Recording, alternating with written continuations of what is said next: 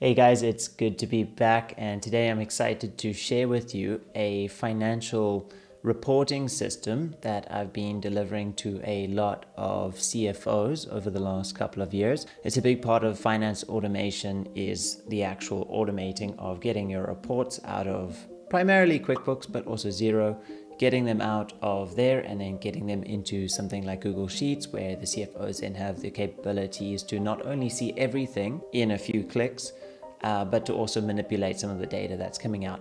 For example, you could pull in the last 10 years of sales and then do some analysis on that and see where we're going, where the trends are, what we're looking for. I've designed it in a way with a couple of tools that makes it so useful for CFOs. And I just thought I would share it with you guys, and maybe there's some businesses out there that want to take advantage of it. It is something that my firm DataNow does deliver to clients, so if you're interested in something like this, feel free to reach out. Cool, let's have a look at the report. So, starts off with basic cover page. It's got some links. And I'm going to get into a little bit of the technical stuff as we go. A dashboard, completely customizable based on what data your client has. This is obviously just referencing Geocon as a company, but that's just the demo data that I've connected in. A lot of the CFOs want some goal tracking with their clients, but if you're just a small business and you want to see all your data in one place, then you can obviously just check it over here. Then for profit and loss, this is when it really shines. You're able to see all the different accounts, sub-accounts, and I'm able to add certain formulas, conditional formatting on the side. And then that's obviously now you have like a good look at your profit and loss. So imagine you're a CFO or a small business and you want to jump between your profit and loss and balance sheet. It's just as quick as jumping between two sheets in a tab. I don't know if any of you have actually worked in an accounting system with your business, but when you have to do this in an accounting system, you go QuickBooks, profit and loss, then pull it, wait for it to load, then QuickBooks, balance sheet, maybe you have to open up a new tab, and that takes time. And then you only have two reports, and then sometimes it doesn't even format it in the exact way you want to see. Okay, I want to see last month, plus I want to see 13 comparison periods, and I want to see, to add on things like change month to month, net profit margins. Those are generally not going to happen within your standard accounting systems. So you can also see a yearly profit and loss.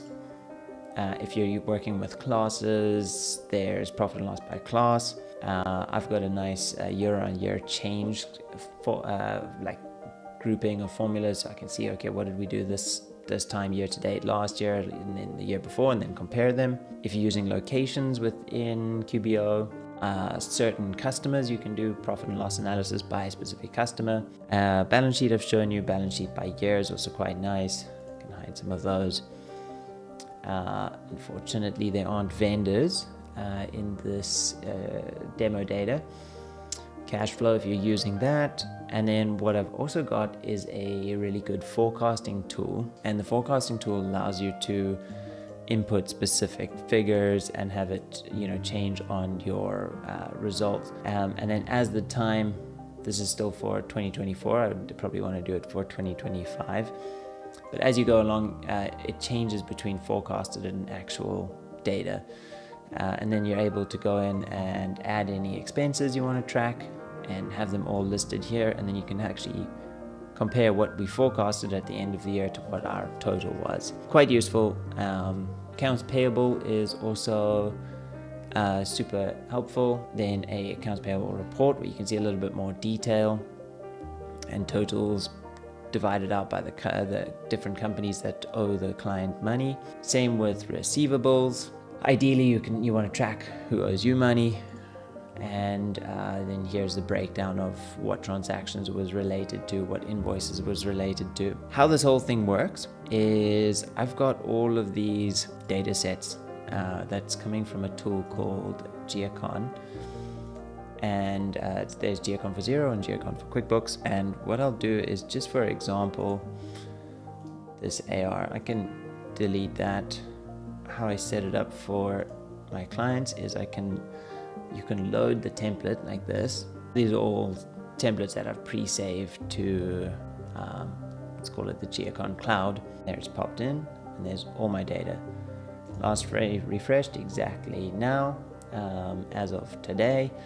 And now I would have the ability to manipulate this either directly on the sheet, but ideally you don't want to do it directly on the sheet. You would rather want to manipulate it in a helper sheet where you can just reference this data, because this data is going to be constantly refreshing. So I've set it on a formula now to refresh every day at 5 o'clock. And then what happens is, you'll see in just a second, deletes the data, brings in the new data. Didn't look like much, but that's exactly what happens. Quick delete, pulls in all the new data from QuickBooks, obviously using a whole bunch of API calls, drops it in over here. What I'm doing is obviously bringing maybe 18 or so data sets and dumping them all in. I've pre-selected all the correct data sets. What other data sets we can use is also quite interesting, especially a lot of the CFOs. They might want some custom work, or a lot of businesses might need to track more specific things.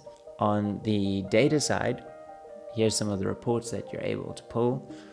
Credit memos, deposits, employees, expenses, invoices. I mean, items. I've used this extensively in analyzing my own businesses with like inventory and things like that.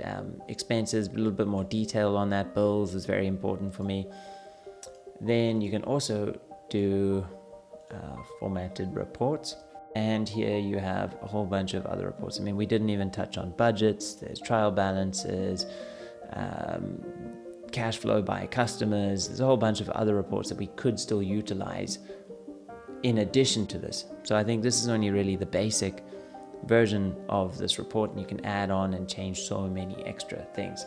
So that's just about it for this video. I know it was a little bit brief and short, but this is something so powerful that I've seen so many firms roll out to their clients. So how a CFO firm would work is they get their clients. You're able to obviously connect any QuickBooks data into this sheet, then you can share it straight with your client, and the clients can then chat with the CFO, or the business owner can just have something that they can look at.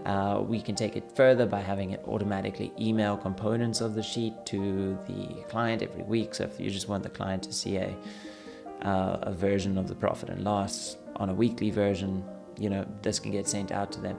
So it's been so pivotal for so many companies, and yeah, it just seems so simple but so powerful at the same time. And there are a lot of comparative tools. There's Fathom, Sift, which I'm quite good at and versed in because they are needed, but just to have everything set in a specific place, I mean, just to monitor, you know, you can go in every day and just check. It's always in the same place. It's quick to open. You don't have to two-factor to get into your Google Sheets. You don't have to do all of that admin to get in and see where everyone's at. I find it really helpful. So maybe this will help someone out there, and you know, please feel free to like and subscribe. I'm Andy. I do business tips and tricks to help you grow your businesses. And until next time, cheers.